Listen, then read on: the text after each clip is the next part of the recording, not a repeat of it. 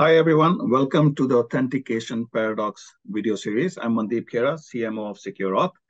In this series, we cover different topics on best practices for authentication. And every time we have a different guest. And today I have a special guest, David Bullas, who's Director of Solution Engineering for SecureAuth. Welcome, David. Thanks, Mandeep. And our topic is very interesting today. It's focused on biobehavioral analytics. Repeat that a few times.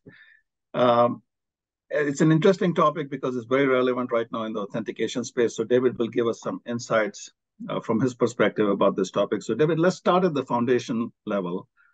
What is biobehavioral analytics? Oh, that's a great question. So it's really combining two things down. It's combining biometrics and behavioral analytics. And so what it's doing is it's taking signals from both things we can detect about a person, their fingerprint, what their face looks like, voice patterning. There's a bunch of different ways to take something from the person and then combine that with their behavior.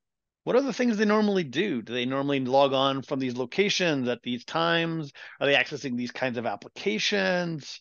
Right? These are the kinds of things that we're looking at. And taken separately, biometrics and behavioral analysis are both powerful tools and powerful signals for security, but combined together, they're exponentially more powerful and make it extremely difficult for somebody to fake being me, which is the whole goal, right? We want to know that the person behind the keyboard is who they say they are, and biobehavioral analytics is a really important tool for doing that. Yeah, no, it sounds very interesting because obviously it's more scientific and more methodical, right? But why is it important right now? I mean, yeah, of course, the cyber attacks are happening more and ransomware and all of that stuff. But why is it so important right now? Well, there's a growing consensus that the tools we're using, the signals we're using, just aren't sufficient. We know that multi-factor authentication is really important, but multi-factor authentication with weak factors just doesn't actually give you more security. We've seen plenty of examples where people thought they were doing MFA and really it was simply one signal, username and password isn't two. But even in cases where, they protect one secret with another and then they use both, again, you're not really giving yourself protection. And because of that, because as we're seeing attacks on these more traditional factors for authentication, we need bigger, better tools.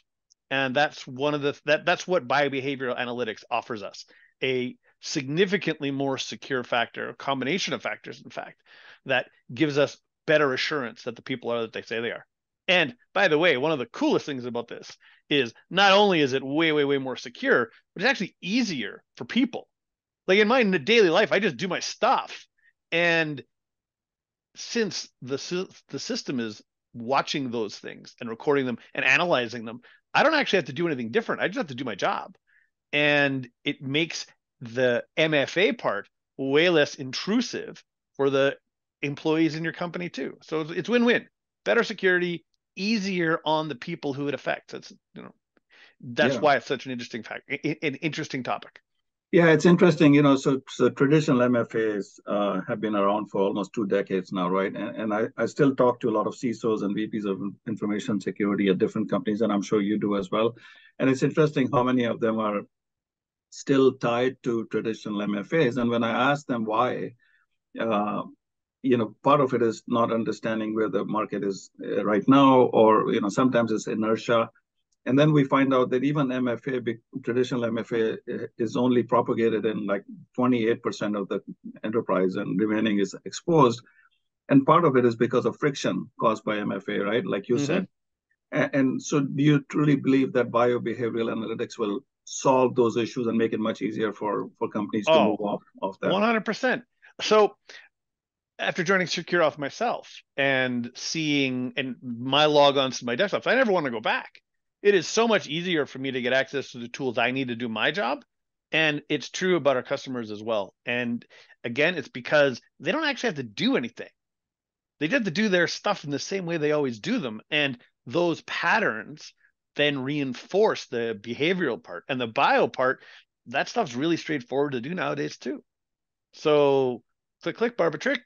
Now they have access to the things they need in a much less intrusive way than even traditional MFA approaches. That's awesome. So what would you recommend for companies move forward with this, David? What should be the Yeah. next? Well, great question. So first of all, I think every company should be assessing their security needs on a regular basis. And one of the key things that everybody uses is MFA. If you're still using the same MFA methods you were using even 3 years ago, you probably need to reassess the attack vectors and the ability for attackers to fool MFA approaches. It's all out there. Quick Google, take a look at all the things that have been done with username password combinations, with push to text, with email one-time codes, all of these things which were the top of security. Not surprisingly, the attackers have attacked those. So I think everybody needs to take an assessment of what they're using to secure their business. And one of the first things you're going to look at is how do they get access to it in the first place? That's where MFA comes in. If you're going to do that, then you're going to want to look at more modern ways, more modern factors to plug into your MFA engine. And that's where biobehavioral analytics is going to play a big role for you. It can make your lives easier and more secure. Sounds like a great advice. Thank you very much for joining, David, today and sharing your insights. Really appreciate it. Oh, happy to join, Mandeep. Thanks for having me. Thank you all for watching, and we'll wait for the next episode, and please join us for that. And then in the meantime, please go to our website, secureauth.com. We also have an ROI calculator there, roi.secureauth.com, where you can see how invisible MFA, biobehavioral analytics, passwordless authentication can help you really get an immediate ROI. So please check us out. Thanks very much for joining.